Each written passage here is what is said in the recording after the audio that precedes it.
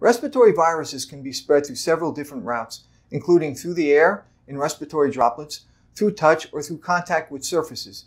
It's critical to follow good personal hygiene practices, but in addition, it's worth considering what you can do around your home as well.